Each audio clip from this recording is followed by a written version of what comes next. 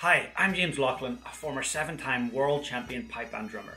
I want to share with you a little bit of a lesson inside my pipe band drumming inner circle. So every week I have a live practical lesson delivered either by myself or one of my amazing lineup of tutors. So you're going to see a little snippet from that today. And hey, if you would like to get your hands on a free drumming course, a full video course called Drumming Transformation Week, just click in the link below. And hey, don't forget to hit that subscribe button. I put out so many video tutorials on pipe band drumming, so I hope you enjoy it. We'll look at the short 5-stroke roll to start with. So obviously, you know, buzz, buzz, tap. That's our 5-stroke roll. Buzz, buzz, tap. Okay, we're going to see that in marches, hornpipes, jigs, strass bass, everything. 5-stroke rolls can exist in any time signature, so don't think it's just for one tune type. But this short 5-stroke roll is commonly played quite poorly. Why? This is what happens. There's no definition on the end of it. There's no clarity. There's no finishing tap.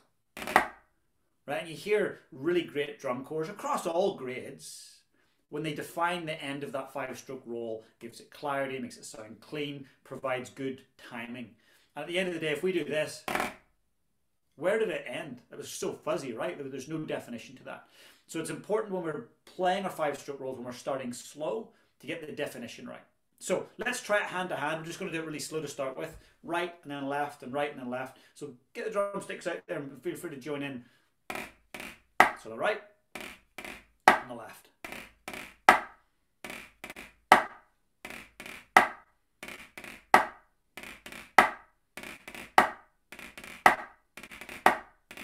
Keep the tap clear.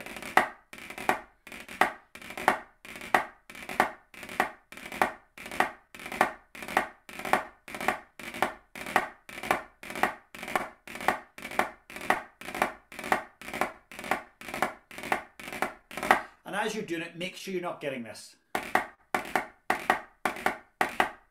No tap on the start. Sometimes it's quite easy to turn it into a 4-stroke roll or an accented 5. Some people might be inclined to call it, but make sure it starts with that soft buzz. Right, left, right, left.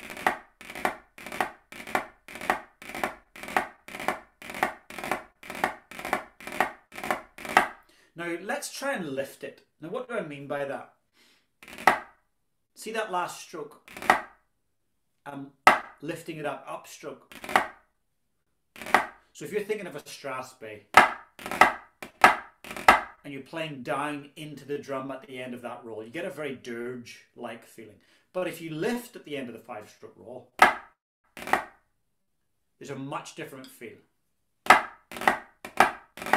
I hope you enjoyed that little bit of a clip from our inner circle. If you'd like to see the full video, head on over to pipebandrumminginnercircle.com. I will put that description in the link below.